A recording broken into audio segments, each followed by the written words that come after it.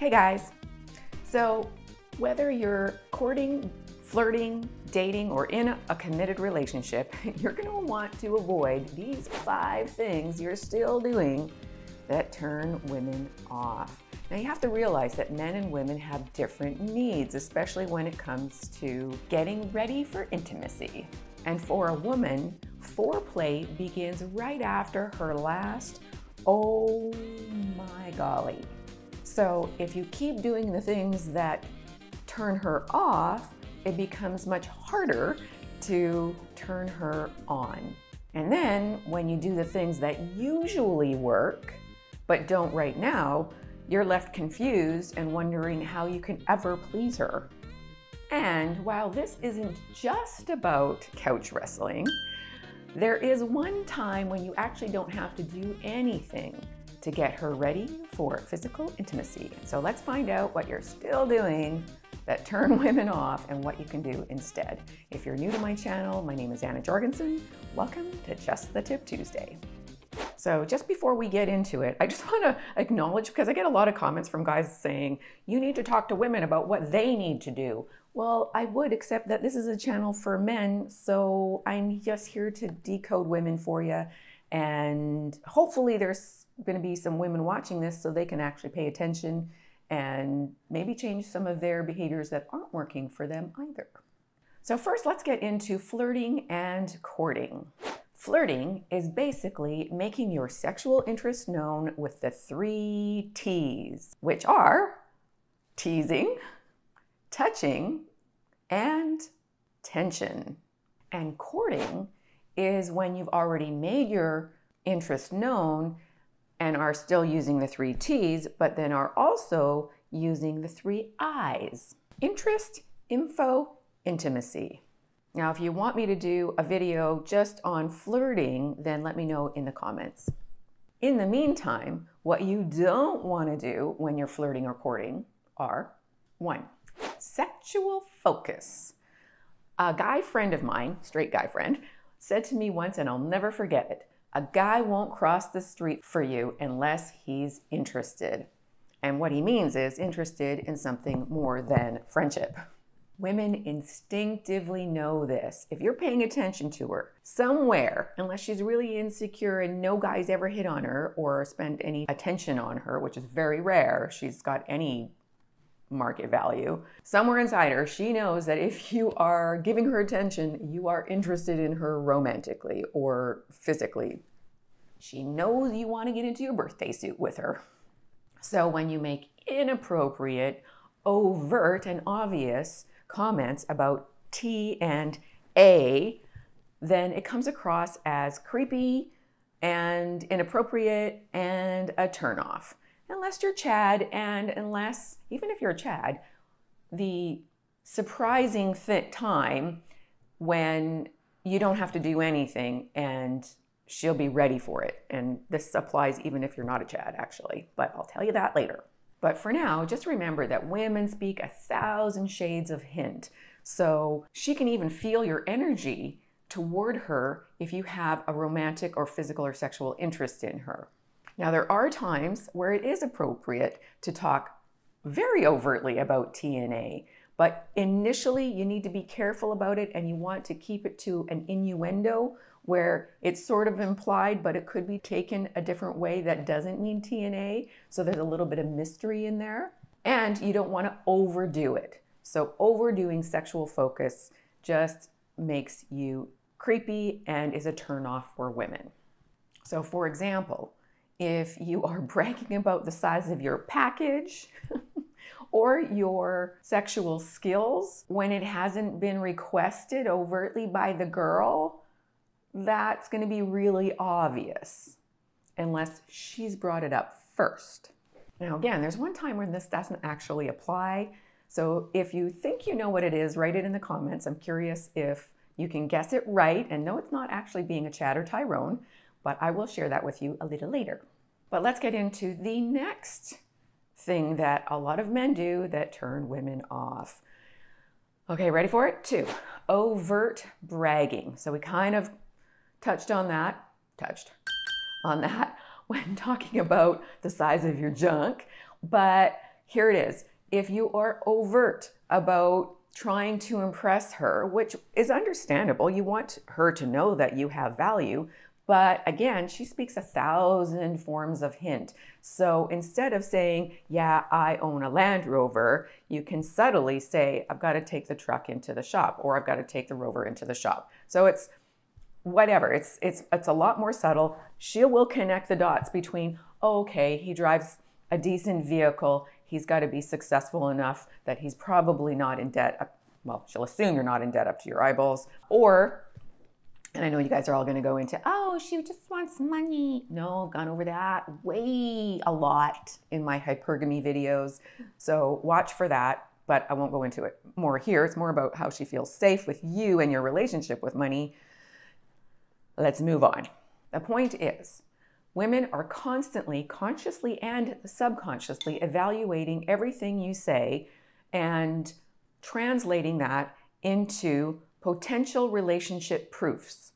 So what do I mean by that? I mean that if you say, I can't make it Saturday morning because I'm committed to going to the gym, she's not going to see that as a brag because you're so fit. She's going to be like, oh, okay, one, he's got commitments and I'm not being put on a pedestal. That's actually good. And two, she's going to respect that, okay, you're fit and healthy. So those are two social proofs that go into her little accounting jar of your potential relationship market value. And again, there's one time when this won't apply. I will share it later, where you can pretty much almost do anything. As long as you don't get it wrong, you're gonna get some.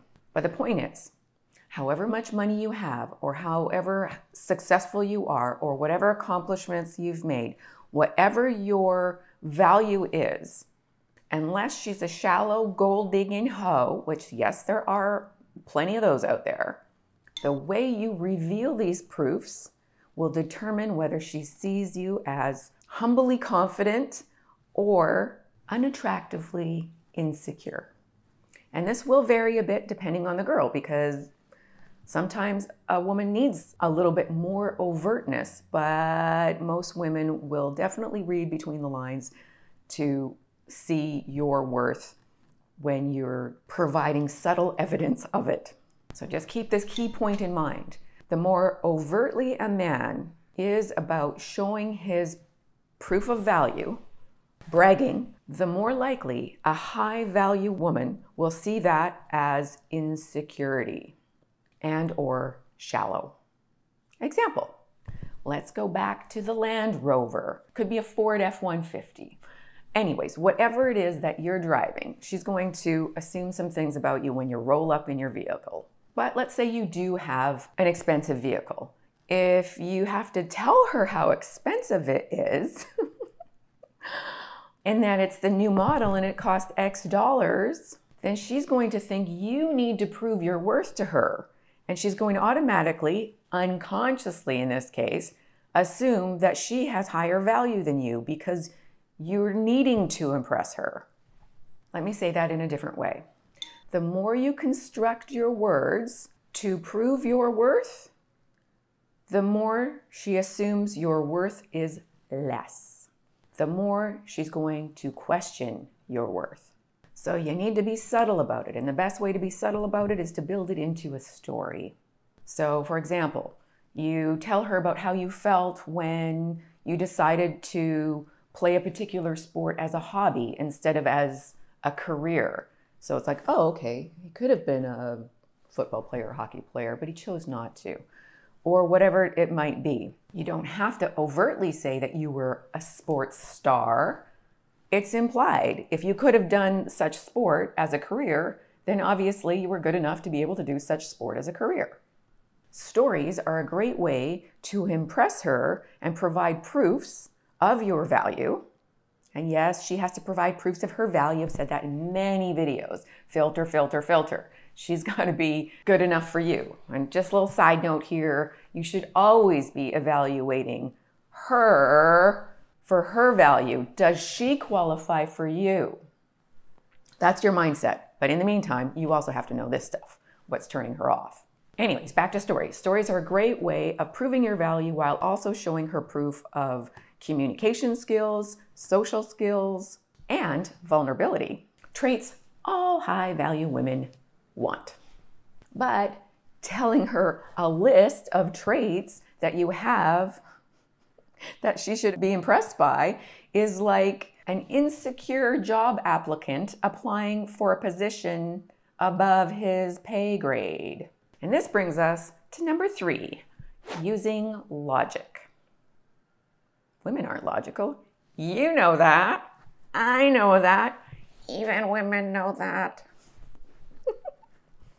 Now, logic is a valuable trait, no doubt. And women actually do value it in men. We need that from men because we're not as logical. But when it comes to using logic on us, a little bit different story. Not as effective for getting her ready for physical intimacy. Whether by nature or nurture, women are more emotional than men. We are more emotionally triggered. We are used to being able to go there. So, trying to use logic to reason with a woman on why she should like you or agree with you or do the thing you want her to do ain't gonna work. And is one of the worst things you can do because it just frustrates her and turns her off. And again, this goes back to the more she feels you needing to prove your worth, the more she'll question your worth. Women mirror your feelings about yourself. So if you're courting a woman and feel like she's out of your league, she's gonna feel that too. And it's gonna register somewhere in her body, but she's not gonna understand why, even if you've got a list of everything that's amazing about you. You could have a whole spreadsheet of reasons why she should choose you, but that's not gonna work. However, if you're vetting her, then she's gonna question her own worth, and she's gonna try to prove to you why she's worth it. And the more she chooses you, the more she's likely to follow through with that choice. As I spit on myself in excitement. Oh my gosh, I'm so sorry. This is like there's a real naughty in that one.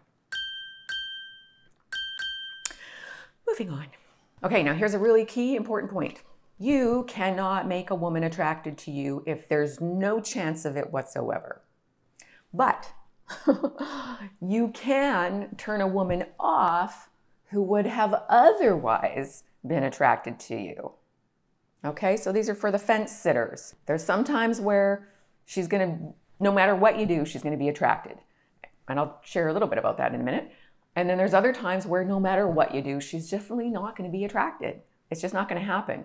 But there's those times where she could be attracted and she's kind of attracted, or you're definitely at least not a definite no, but she's kind of watching for signs that push her over into the yes or the no.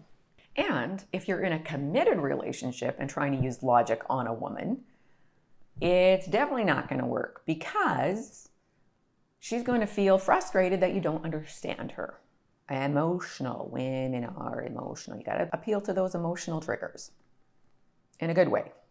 Sometimes in a little bit of a teasing, playful, naughty, mysterious way, but generally everything's more effective with emotion for women. Sometimes for men too, but that's a whole other video. So just curious, have you ever tried to use logic to convince a girl to like you or to do something you wanted her to? If you have, share your stories in the comments. And if you like this video, give me a thumbs up. Thanks.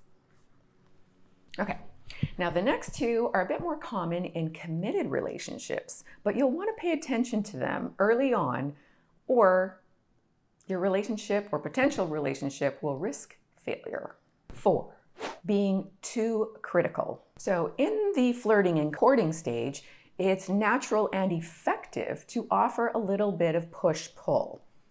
So push-pull is exactly what it sounds like. It's where you kind of push her away and pull her in. Push her away, like when you're fishing. Let out the line, reel her back in. So yes, that's where the little bit of roller coaster comes in initially because you're creating mystery and you're not being too needy. It provides a little bit of emotional stimulation, both things women need. by creating a vibe of uncertainty. And this is actually a good thing. Women are typically, at least initially, more attracted to men whose feelings about them are uncertain. Just reality land. We all like a challenge. Someone they have to prove their worth to. Key point, when a woman feels she has proven her worth to a man and gotten him, she's more likely to be committed to the success of the relationship. So when it's her choice, not her relenting to you chasing her. But when you push-pull by being overtly critical, too much, too often, or for too long, then she will eventually feel beaten down emotionally, unappreciated, and potentially even resentful. None of those things are things that turn a woman on and get her ready for intimacy. But guess what? The opposite is equally as bad. So after I share this one, then I'll share with you the one time you don't have to do anything but show up and she'll be ready for you. But just before we get there, let's look at number 5, being too nice. So if you're in the flirting courting stage, being too nice will come off as being insecure, needy, and not high value enough for her, as we've already described. So if you're trying too hard or you're too nice, that's not going to come across as confident and high value, or even necessarily genuine. And it gives her no opportunity to win you over. If you're busy trying to win her over the whole time, she doesn't have to chase you or prove her worth to you or feel like it's her choice. And for you guys who are already in a committed relationship, especially if it's long-term, remember the saying, happy wife, happy life? No, some of you've learned that this is actually not true. The ultimate ratio of positives to negatives is between 5 and 10 positives for every 1 negative interaction in a relationship. If you have fewer than 5 positives, she's going to feel undervalued, bitter and resentful eventually. But if you have more than 10 or 11 positives for every 1 negative interaction or criticism, then she's going to take you for granted. And here's what often happens.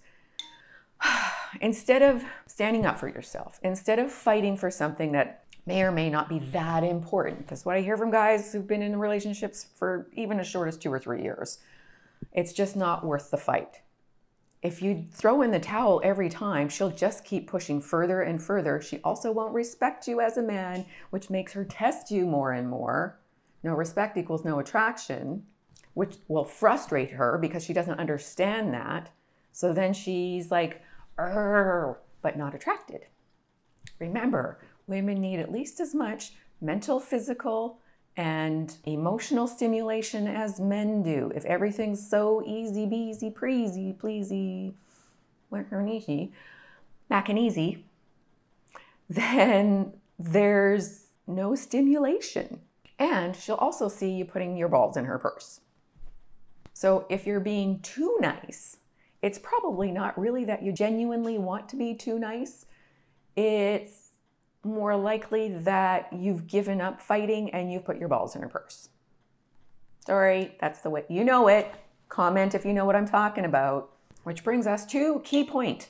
Agreeing with everything and letting her do whatever she wants may save you from immediate conflict, but it separates you from intimacy and true connection in the long run. And again, key point. If you've taken the path of passive compliance by letting her have everything she wants and always getting her way, especially when it's bad behavior, she'll lose respect and attraction to you. Okay, so as promised, when do you have to do nothing but just show up? Here it is. So women need a whole bunch of different things, mentally, emotionally, physically, to be ready for physical intimacy. Now, if she's just ready and you haven't done anything, you'd be like, I don't know what happened, but I'll go for it. Well, she's prepared herself. So she's either put herself in the mood by doing whatever she needs to do. And I actually did a 30-point how to be more feminine beautiful. So see, it's not just about the guys, but that's on my women's blog. So yeah, there's some advice for ladies, how to be more feminine and beautiful, 30 things, and also how to get to that state so you can be ready for intimacy and femininity. Anyways, so if she's done all the things she needs to do on her own and she's just there and ready, you don't have to do anything but not screw it up. This will sometimes happen when she's at the club at closing. She already knew before going out she wanted to get some. You don't have to do anything but show up and not screw up. So it's not so much because you turned her on, it's because she did. She did all the prep work for you, or most of it. All right, so be honest. How many of these things that are turning women off are you still doing? Being too overtly sexual when not appropriate. Overtly bragging. Using logic to convince her. Or being too critical or too nice. Let me know. And yeah, I know what you're thinking. Women are just too much work. It's not worth the effort. The juice isn't worth the squeeze. I know that. I'm a woman. But I'm not here to tell you you have to be in a relationship. I'm just here to help you decode women so if you do want to be in a relationship, then you can find the right woman and keep the right woman and settle down without settling. So thanks for being here, and God bless.